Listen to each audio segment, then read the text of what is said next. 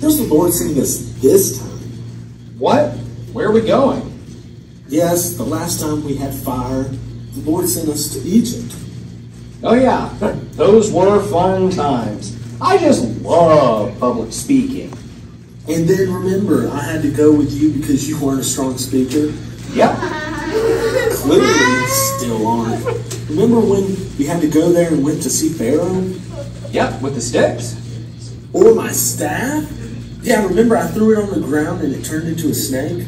But somehow Pharaoh's magicians were able to do it too. I wonder how. Maybe they had snakes in their sleeves.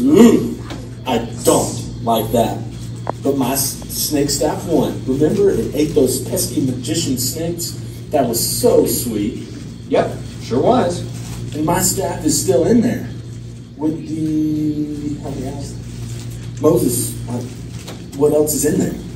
Well, the Ten Commandments and manna. But aren't you getting ahead of yourself in this montage of memories? Wow, Moses, that's eloquent. So many words. Have you been practicing? But yes, remember those plagues, all 10 of them? Every single time that Pharaoh would say go, and then... No. Right! He was the most flip-flop person. Go, no, go, no. So confusing. Until that last time, I really hate it had to come to the last plague.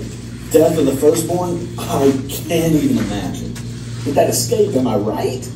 The way you parted the Red Sea, just whoosh, and we walked right across on dry land.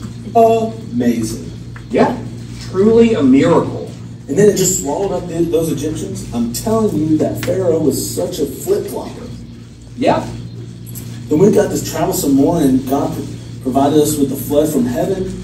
Remember that Hannah stuff? Manna. Oh, right, manna. That's in the Ark too. My manna stuff. And the Ten Commandments. Yep. Then remember that battle? Remember? When you held up your hands, we won. But when you started to lower them, we would start losing. The good thing I was there in her, H-U-R, because we helped hold your hands up so we would win. And guess what? We won over Amalek. Right. That was such a sweet victory. So cool. And then we camped on Mount Sinai while you went up to meet with God. That was very cool. Really, Aaron? You messed up there. Aaron. We can skip that part with all the gold and idol worshiping and dancing, all that stuff. And I made you drink the ground up golden calf. Yuck. I'm still trying to get that taste out of my mouth. But I know what I did wrong. But then we got the Ten Commandments. Those are so sweet laws. We live by them.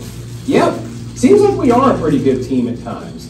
You helped me when I couldn't speak well, and I helped you when you messed up. I'm just so thankful that you were chosen as high priest instead of me, especially since I hate talking in public. Wow, Moses, that was really sweet. Thanks, little bro. Let's go grab some manna.